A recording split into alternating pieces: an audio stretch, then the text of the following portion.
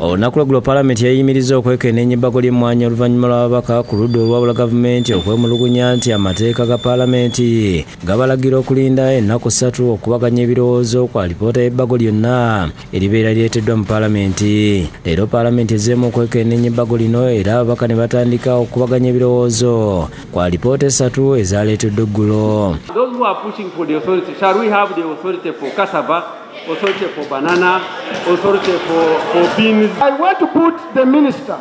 If the minister of agriculture is doing well, let him stand here and tell us one crop which they have done so well. Wabula ababaka naddala ku ludda olwabula gavumenti nga ogyeko omubaka w'enyalemu Kashongi Habati Tayebwa balisimbidde kuuli nga bagamba nti singa ekitongole ekiggyibwawo omutindo gw'emmwaanyi gwakufa ne balumiriza nti newankubadde gavumenti yateekawo ekitongole kino tekitegeeza nti esobola okukiggyawo. But it is not the privilege of government executive to take away everything they establish as they desire. When you create entities, they are not for you. They're for the nationals. Why do you fear people having money? Statistics in our constituencies show that because of coffee and UCDA giving them seedlings, people have got money.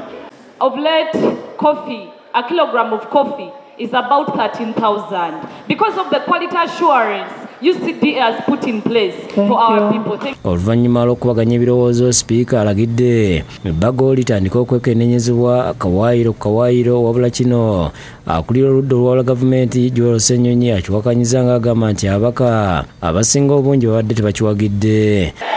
Right, Honourable Speaker, these are over 40 members and they are standing in disapproval of the vote that you have announced. Sipiika wano alagidde kalaani okubala omuwendo gw'ababaka abadde tebakkaanya na nsalawo ye era ebivudde mu kubala biraze nti ababaka 53 bebadde tebakkaanya na sipiika. Bino byonna bakira bigenda mu maaso ng'omuggo oguwa sipiika obuyinza gukuumibwa abantu babiri era gubadde guteekeddwa wansi w'emmeeza okwewala okubbibwa olw'obunkenke obubaddewo. Sipiika alagidde palamenti yeeyawulemu emirundi 2 era bonna bafulume wabweru buli mubaka ku lulwe akuba akalulu alaga oba abadde ayagala ebbago ligobwe oba batandika okulyekenneenya ekiviiriddeko olutulo lwa palamenti okuyimirira okumala akaseera era tewali mubaka asigadde munda. Wabula palamenti bwezzeemu okutuula, sipiika ategeeza ababaka nti yabadde tawulidde bubi kuba akalulu kalaze nti ababaka 77 babadde baagala ebbago lino ligobwe ate ababaka 159 be baagala palamenti egende mu maaso n'okwekenneenya ebbago lino era ono lumaze okulangirira ebivudde mu kulonda entuula za palamenti aziyimiriza okumala ebbanga eritali ggere. So the ayes have it and I adjourn the house and dine.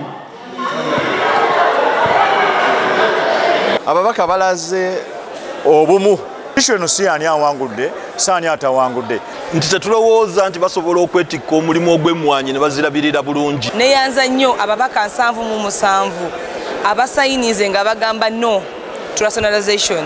Tulinze omulundi oguddako kino ekintu ky'emmwaanyi twogera ku kyaffe nawe bwe tulikomawo tujja okutandikira olutalo lwe tulukomeza. Olutalo terunnaba kuggwa naye obubonero bulaga ntugenda kuwangula kubanga palamenti bagiwumuzzaamu akaseera akatali kagere. Kubanga bw'ajjawo ekitongole kino kitegeeza nti kwolite omutindo gw'emmwaanyi zaffe n'ebbeeyi bigenda kugwa. Obedi Utale yakusakidde gwino ku Bukedde TV.